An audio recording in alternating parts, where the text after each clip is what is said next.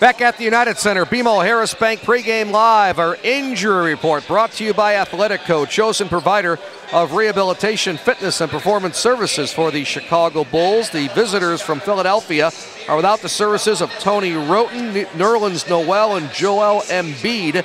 Derrick Rose, Jimmy Butler, Kirk Heinrich, all listed as probable, and they will play tonight. That's great news. Welcome back, everybody. Courtside underneath the East Basket. It's the Bulls pregame show. I'm Steve Cashel, happy to be joined by the Bulls head team physician, Dr. Brian Cole from Midwest Orthopedics at Rush. Dr. Cole, it's good to see you, and it's good to see Derrick Rose back in the lineup. Dr. Cole, of course, did all 3 surgeries on Derrick's knees. He's played the last 2 games. Your quick assessment? He feels well. He's ready to go. He's not complaining of any fatigue, and he sort of mission accomplished. Good news is when he went out, he was in great shape. And this is one of those injuries where he's up and around even after the injury happens. So the fact that he doesn't have a lot of downtime around the time of the injury speaks to how someone can get back pretty predictably between 4 and 6 weeks. And he's been true to form and worked extremely hard. Yeah, Dr. Cole, I wanted to ask you about that. Like, let's say the weekend warrior, the non-world-class athlete. He has a piece of his meniscus removed, as you did in the last surgery with Derrick. How is it different? Would you put 4 to 6 weeks on that? Derrick, truth be told, Derrick's in a system where he gets a lot of attention, has tremendous resources. So to get back to an elite level athlete and play the way he needs to play, it can only be accomplished when you have a team around him, which he does. So Jen and Nick and Jeff Tanaka have all done a wonderful job in getting his strength and conditioning back, and most importantly, he's been completely engaged and done a great job.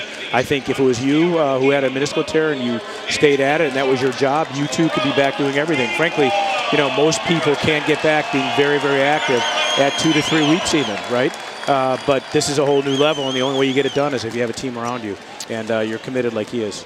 With Dr. Brian Cole. Doc, do you have to sometimes play psychologist in these situations when you have 3 knee surgeries and we think it's almost more mental than is physical? Steve, I mean, anyone who has an injury and is impaired, especially if they're otherwise blessed with health, and then there's an event and they have pain and they can't do the things they enjoy doing, especially when it's your trade or your craft, it has to have a psychological impact. And as a physician, we always remain inexorably sensitive to that because it's a big part of what we do. In fact, I think it's as much or more than about that than it is, hey, this is how you do an operation.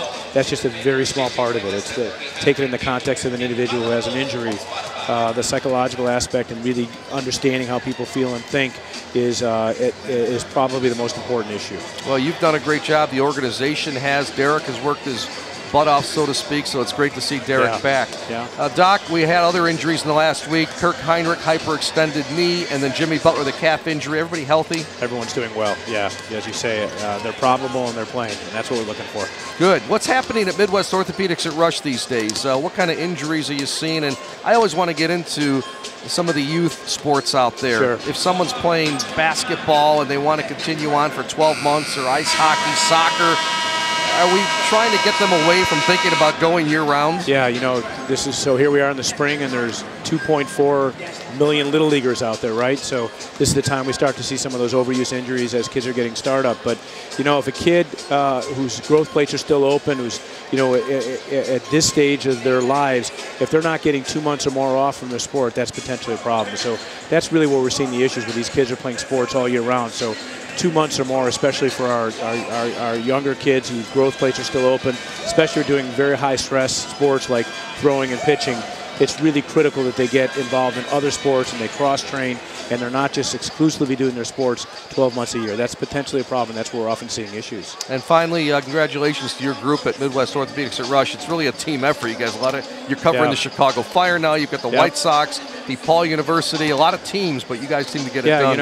As you point out, this is a team effort. Dr. Blomgren and Giannis are now taking care of the Chicago Fire.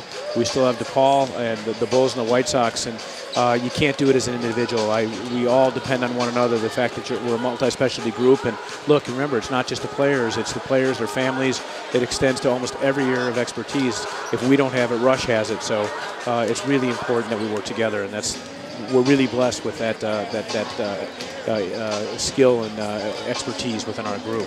Thank you so much. You can hear more of Dr. Cole and I discussing sports medicine every Saturday morning on ESPN Radio, 8:30 a.m. Thanks, Doc. Good seeing you again. Great to see you, Steve. All right, back with more pregame after this on the Bulls Radio Network.